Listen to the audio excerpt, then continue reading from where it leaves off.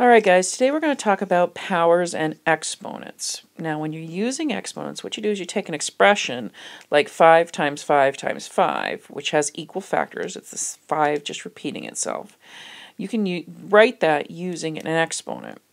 Now, an exponent tells you how many times a number is used as a factor. In other words, how many times you're multiplying it. Okay, a number that is expressed using an exponent, that whole thing is called a power. And the number that is being multiplied over and over again is called the base. So if we're looking at this instance right here, we have 5 and a 3 here. That 3 that's raised up and a little smaller is considered to be your exponent. That tells you how many times you're multiplying. And your 5, which is a little bigger here, is considered to be your base. That's the number that's being multiplied over and over again. In this case, the 5 is being multiplied by itself 3 times. And then this whole thing all together is considered to be, the whole thing is called a power. Alright, the whole thing is called a power. So, when you're saying exponents, like for example, when you have 5 raised to an exponent of 1, you don't say 5 raised to an exponent of 1. What you say is 5 to the first power. Now what that's telling you is you have one 5, or just a single 5 all by itself. Alright, now when you have 5 with an exponent of 2, you say 5 to the second power, or 5 squared. Alright, now I apologize for this being bigger than the box, guys, but I couldn't get the font any smaller on this. So, but it's 5 to the second power, 5 squared. Means the same thing, you could say it either way. And what that means is you have two 5s multiplied by each other. Alright, then you have 5 raised to the power of 3, you would say that that's 5 to the third power, or 5 cubed. Same thing. And similar to what we just said was squared. Now 5 to the third power is 5 cubed. And what that means is you have 5 multiplied by itself 3 times. Then if you had 5 raised to an exponent of 4, you would say 5 to the fourth power, or 5 to the fourth. You don't have any special word for the fourth or much further on beyond that. And what that means is you would have 5 multiplied by itself 4 times. Now we could keep going with this. We could go 5 to the 5th, 5 to the 6th, and so on. But what happens is basically anytime you raise 5 to any number power, you would say it's 5, if you have just a general saying to any number power, you'd say 5 to the nth power, or 5 to the nth. So you would be multiplying 5 by itself,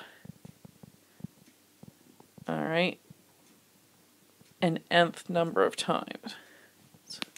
Okay, an nth number of times. Or n, or you'd have n factors. Okay, so let's move on. Let me move this up, and I might have to erase some of this wording. Yep, I will. Okay, so just give me a second, guys, and I'll get these words out of your way. Okay, that's better. Those words are out of our way. All right, and we need to talk briefly real quick here about what happens when you have any number, except for 0, raised to a 0 power. That's just defined as 1. For example, 1 to the 0 power is 1, but also 2 to the 0 power is 1. 3 to the 0 power is 1. And we could keep right on going. Any number x to the 0 power is going to be 1 as long as x does not equal 0. And just to for right now, we're just going to, if you just want to start remembering that, anything to the 0 power is 1. I'm going to get into a little bit of more explanation of why that is when we talk about negative exponents a little later on, and it'll make more sense. But for now, let's just remember that anything to the 0 power is going to be 1. All right, let's look at a few of these examples. If we want to write each expression using exponents, remember what you're being multiplied over and over again is your base. So for example, 4 is being multiplied by itself, so that's going to be the base. And we have 5 4, so it's going to be 4 to the 5th power. Here we have negative 8 multiplied by itself now, so then negative 8 is your base. But you really should put parentheses around this to really realize that it's a negative number being raised to a power. So it's going to be negative 8 to the 3rd power. Here we have 6 as your base, so it's going to be 6 to the 4th power because there's 4 6s. Here your base is negative 2, and there's 4 of them, so it's negative 2 to the 4th power. And you could have fractions as a base. This is 1/2 raised to the 3rd power, 1/2 cubed. All right. Now let's look at the same thing is true for variables. Remember, variables take the place of numbers, so we can do the same thing with variables. Here your base is going to be y, and we have 6 y's, so it's y to the 6th power. Here you have k plus 2 multiplied by itself 4 times. So your base is k plus 2, and you need parentheses around it to show that it's that whole thing raised to the 4th power. If you didn't have those parentheses, only the 2 would be raised to the 4th power. Now here you can have a bunch of different variables kind of in the same expression. The 5 is only being multiplied once, so that's just going to stay 5. R is being multiplied twice, so you'd have r to the 2nd power. And s is being multiplied 4 times, so we have s to the 4th power. Here in this example in number 4, 9 is only being multiplied once. F for a base is being multiplied 4 times, so it's f to the 4th. And g is only being multiplied once. So g is just has a power of 1. It's understood it has a power of 1 there. And you notice the power only goes with the number or the variable directly before it. Okay, let's switch over to the next page, the back page, and go through a few more examples. Okay guys, now we need to do a little bit of a review with order of operations. We did order of operations earlier in the year, but we didn't do exponents. So now we need to bring in the exponents because our textbook kind of separated them until we talked about exponents.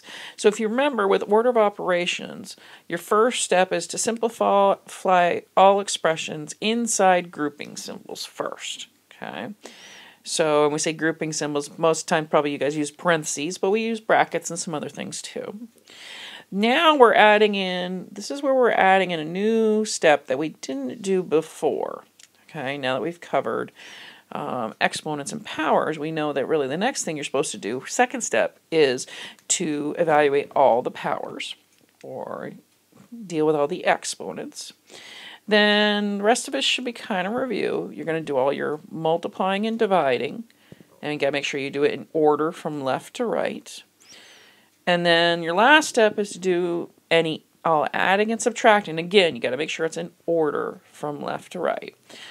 All right, and you guys might remember your "Please excuse my dear Aunt Sally" to kind of help you remember this. And the E is for exponents. I use the word powers here, but those are kind of interchangeable with what we're doing. So now let's go through some examples and refresh our brains. If you look at this first example, it's 3 squared plus negative 2. Now we've got to do our exponent here first before we do our adding. So we're going to, 3 squared is 3 times 3, or 9, and 9 plus a negative 2 is going to be a positive 7. Okay. All right. Now remember here in example 2, anything to the 0 power is 1. So this is like 1 plus 9 or 10. We had to do that exponent first. Now in number 3, we have to do the problem inside the parentheses first. We got to do any grouping symbols first. So what we have here is 4 times 2 plus 1 is 3 to the 4th power. Now our next step is going to be actually to do 3 to the 4th power, which is 3 times 3, which is 9, times 3, which is 27, times another 3, which would be 81. And then we can finish off by doing 4 times 81, which is actually 324. All right, now next example number 4, we have to do what's in the grouping symbols first. And even within those grouping symbols, you have to follow order of operations. So within those grouping symbols, I have to do that exponent first. So I'm going to have 5 times. Then with this, I'm going to do the 3 cubed first. So that's 3 times 3, which is 9, times another 3, which is 27. And then we can do the 27 minus 20, and we would get 7. So we have 5 times 7, which is 35. Okay, let me move this up, guys, and then I'm going to have to give me a second to erase those words again, and then we'll do the next examples. Okay.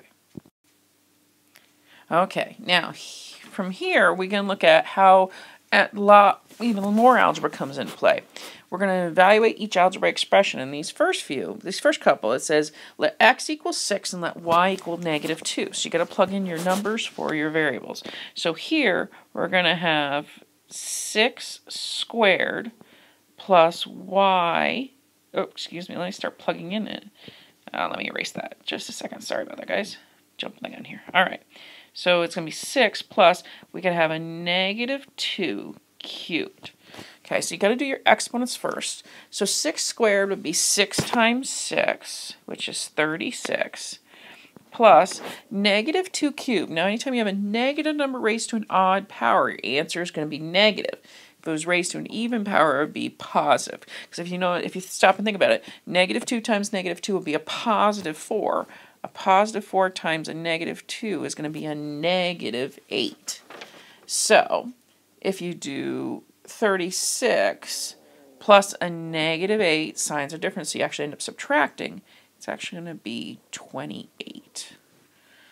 Now here, y to the 4th minus 3 times x to the 0 power. So this is going to be -2 to the 4th power minus 3 times 6 to the 0 power. Now what that actually is, -2 to the 4th power. Now here's a negative raised to an even power. So it's raised to an even power. I know I'm going to have a positive number, which 2 to the 4th power is 16. All right, minus 3 times, and anything to the 0 power, remember, is 1. Now our next step here is we got to do our multiplication here before we do our subtraction. So we're going to have 16 minus 3 times 1 is 3. We can finish off that with that subtraction and we get an answer of 13. All right, let's look at these last few. We got some fractions in here and some of these too. So here we've got 10 plus, it's b squared, so that's going to be -2 squared. So we got to do our exponent first. So we're going to have 10 plus -2 times -2 would be a +4, and 10 plus 4 is 14. And you guys notice I'm showing my work. All right, so here we have a plus b cubed or raised to the 3rd power. So we're going to have 5